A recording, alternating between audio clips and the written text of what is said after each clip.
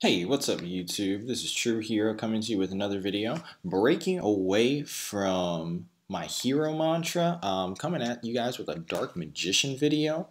Dark Magician was my first card way back when I picked up Starter Deck Yugi, back in the day to say the least. So I was super hyped when I found out that he was getting some support and super excited to hear that it might actually been playable. So I've been playtesting the deck, and I'm here to talk to you guys a little bit about my build, a little bit about my experiences, as well as some of the key components of the deck and what makes it so effective. Answer to some questions, do I think it's effective? Actually, yes. Against a lot of decks, a Dark Magician deck nowadays presents a lot of problems for the simple fact that Secret Village of the Spellcasters, which for those of you that don't know, if you have a Spellcaster on field, your opponent can't use spell cards. If you control no Spellcaster type monsters, you can't activate spell cards. And for a long time, this card was kind of a dual-edged sword because the moment that your opponent got your spellcasters off field, depending on what archetype you're running, especially Dark Magician, it was down near impossible to get him back on board. Not impossible, but definitely very difficult. And what's nice about the new support that's coming out for Dark Magician is that it really makes your job as a player to keep Dark Magician on board much, much easier. And that's because he's much easier to search, much easier to get on field, and again, much easier to protect and revive him if need be. So you're going to jump into the video right now. Right off the bat, you're going to see how effective just the simple Secret Village of the Spellcasters, Spellcaster monster on field is against just locking certain decks out of doing anything, especially when you have decent back row. That is my first note that I'll make to you guys, is back row in this deck is pretty essential. I run triple Solemn Strike, 1 Solemn Warning. I run triple Storming Mirror Force, I believe, and of course Bottomless Trap Hole because Staples.com. Trademark, not actually advertising for Staples. YouTube, please do not try to shut me down for that. But anyway, so as you see, I'm doing a pretty basic keep my spellcaster as safe as humanly possible, doing that with things like Solemn Warning and Solemn Notice, keeping my opponent as bay for as long as possible, as best as possible. You'll see I even switched my Apprentice Illusion Magician into defense mode just for the simple fact that I don't know what he has and I didn't want to risk running into a Mirror Force and having both my monsters swept off field, because again, you need to keep Secret Village up and you need to keep it working for you essentially. So keeping one spellcaster on field at all times is basically your go-to. That is going to be your play style, is keep spellcasters on field and protect them with your life. And right now you're going to see the effectiveness of one of the support cards, Eternal Soul. This card is the deck's bread and butter, and I love it because it's searchable with Magician's Rod. It is also searchable, not necessarily searchable, but you can also pull into it using Dark Magic Circle, which you guys will get a look at in a second. But essentially, Eternal Soul, if you haven't already gotten a look at the card, special summon once per turn, special summon 1 Dark Magician from hand or graveyard, which basically means you can special summon him on board, and then once he leaves, and then if he leaves next turn during your opponent's turn, during their end phase or the end of their battle phase, special summon right back to the field, which is really important with Secret Village of the Spellcasters, because again, this card essentially guarantees that you'll always be able to pull your Dark Magician back onto board during your or your opponent's turn, which means you'll always have a spellcaster to keep Secret Villages working for you and against your opponent.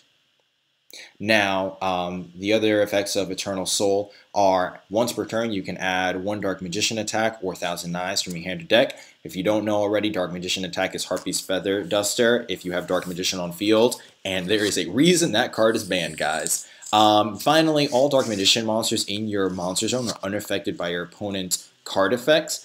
If this card leaves the field, destroy all monsters you control. First of all, the fact that Dark Magician can't be affected by any monster effects, trap effects, or spell effects is ridiculous. That basically means that they have to throw out a monster with over 2,500 attack points just to clear it off board. And what's awesome about that is, again, going back to the first effect, if they pop my Dark Magician off board, I can just summon him back at the end of the battle phase before their main phase 2 gets started and before they have the opportunity to use any of their spell cards to pull out any boss monsters, do any searching or drawing, etc.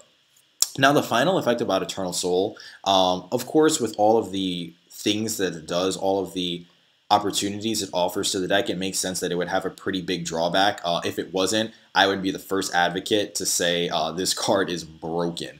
But what's kind of neat about this is if you have 2 Eternal Souls, which you guys will get to see later in the video, if you have 2 Eternal Souls, if one gets popped, the other will keep your Dark Magician from being affected by the other's effect that would clear it off board. So having 2 on field isn't a bad thing. It just offers your Dark Magician further support, which is, again, awesome. And of course, playing it in conjunction with Secret Village of the Spellcasters means that your opponent can't just use simple ways of getting it off like Mystical Space Typhoon or Twin Twisters.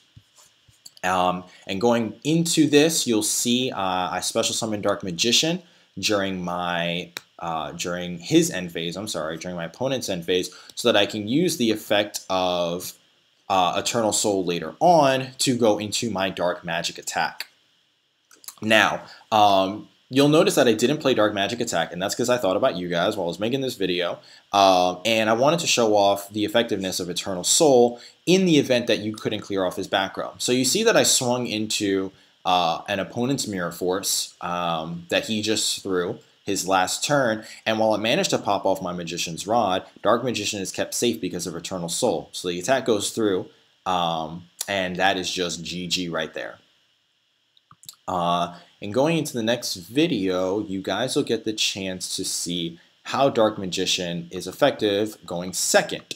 So in this video, same Red Eyes deck, my opponent immediately goes into a boss monster. He doesn't want to have to worry about Dark Magician or Secret Village of the Spellcasters, rather, locking him out of the game, locking him out of using his resources as best as possible.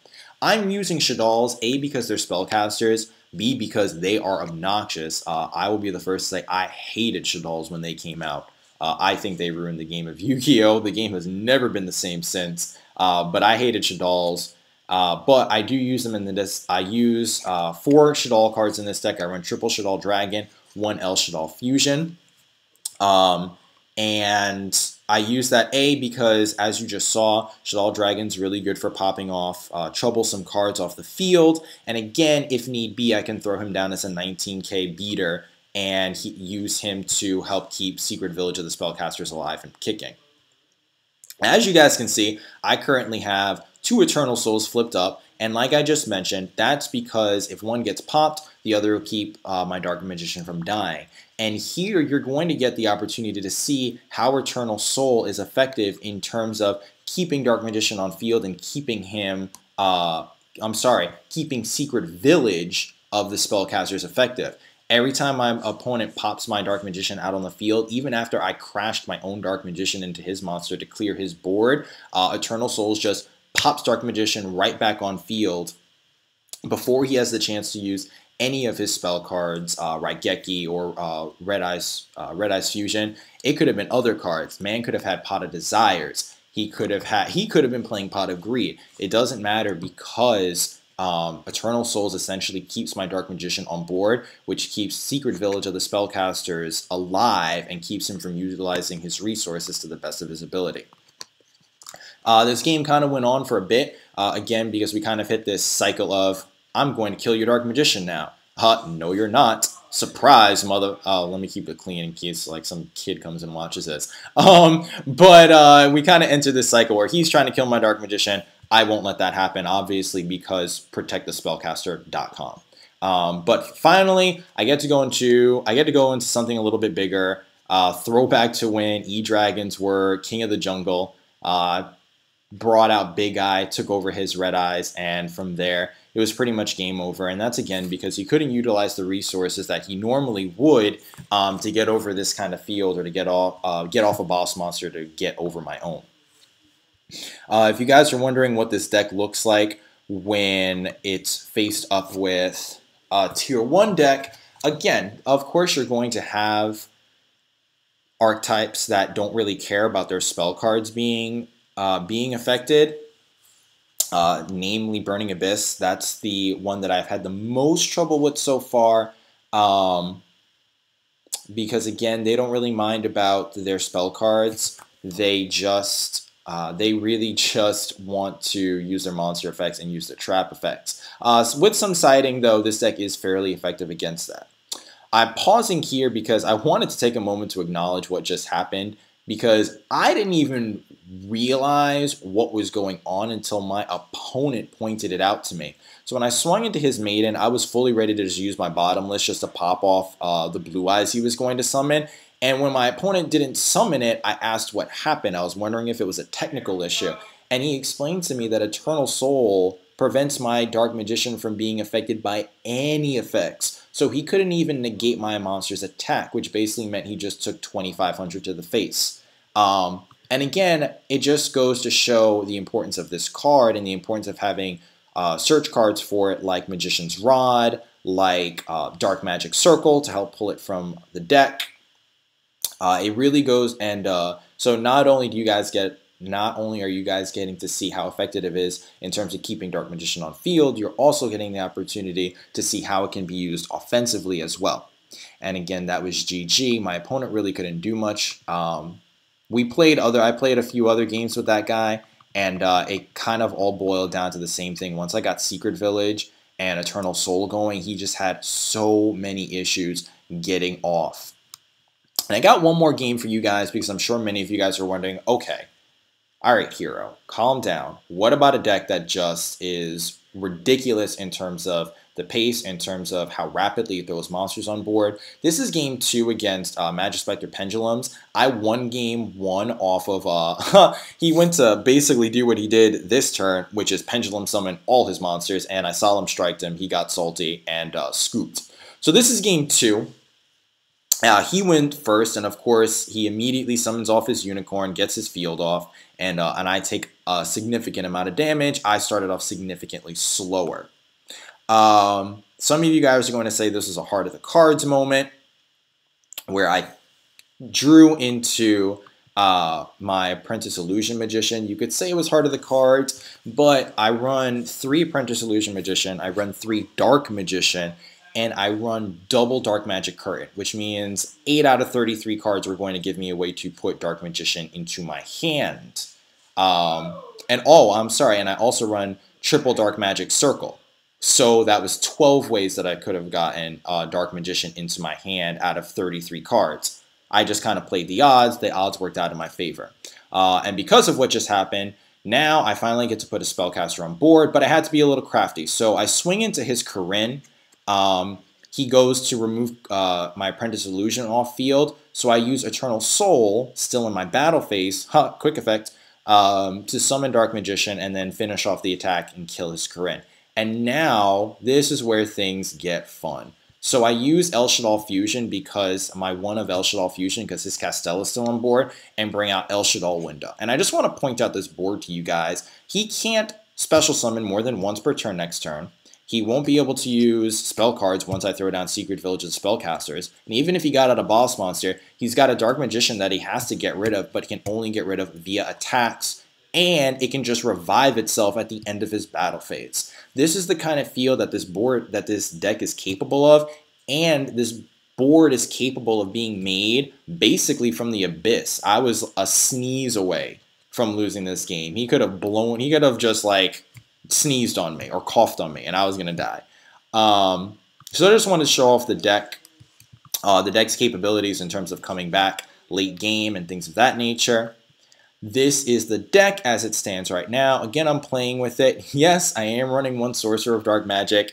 I never really got to use him, but he doesn't hurt the deck either, and that's again because I run 2 Allure of Darkness, and Apprentice Illusion Magician needs a card to get pitched in order to special summon herself, and then again, of course, in order to search Dark Magician. So he doesn't hurt the deck, he's kind of just, he's there if I can use him, and if I can't use him, he's good for pitching for cost effects. Only running one El Shaddoll Fusion because I'm only running 3 Shaddoll Dragons, and also because it's not a card I want to open with, because from my experience when I'm going first, I don't really get to use it to its full potential because my opponent won't have an extra deck monster on field, and I don't want to use monsters and cards that my resources that are in my hands and on field to pop off a monster.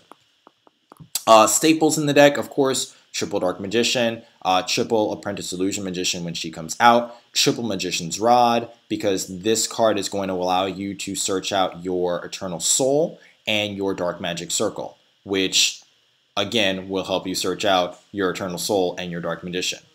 I only have double Terraforming. Some people are like, why don't you throw in the third?